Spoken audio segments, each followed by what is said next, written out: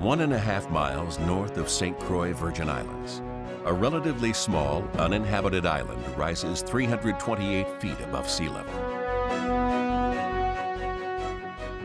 One of only a few fully marine protected areas within the national park system, Buck Island Reef contains 1/2 of all Virgin Island reef tracts under National Park Service management.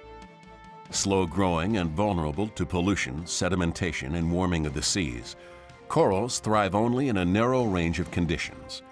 Biologists see their plight as a planetary danger signal. Buck Island Reef is subject to many of the same stresses that affect this fragile type of ecosystem. Pollution, disease, bleaching, and hurricanes have significantly threatened the marine environment in the Virgin Islands over the past few decades. In addition, overfishing has led to the collapse of local area fisheries.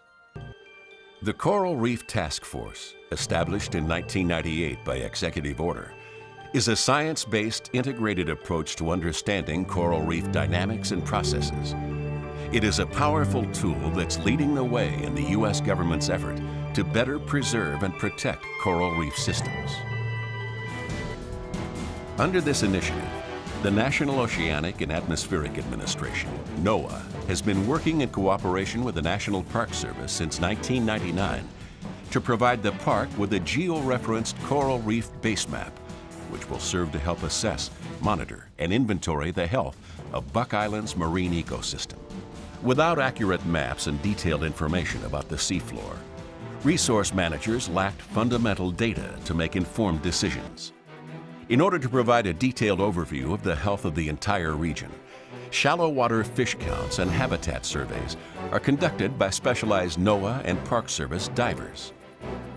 By relating data collected in the field back to the habitat maps and bathymetric models, the biogeography team is able to model and map species and community level information. These scientific methods provide decision makers with a more comprehensive overview of marine resources within the surveyed areas, ultimately linking physical habitats and biological information. The deepwater component of the Buck Island Mapping Project utilizes the NOAA ship Nancy Foster as a scientific platform, an advanced mobile laboratory equipped with an array of technological tools.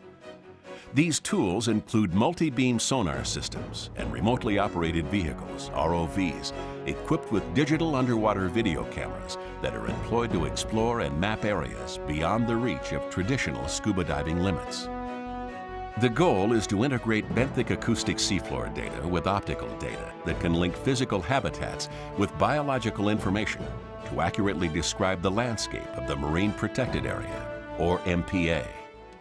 We wanted to be able to say, okay, in 2001 when the monument was established, this was what the resource looked like. Now that it has been protected for the last 7 years, we know what's in the monument, we know the condition that it was in, and we can now report to you what condition it is in currently and what we hope to achieve by continuing our protection of these resources. Based on the analysis of the data of over 1,200 fish surveys, we're able to now evaluate the efficacy of the Marine Protected Area here at Buck Island Reef National Monument.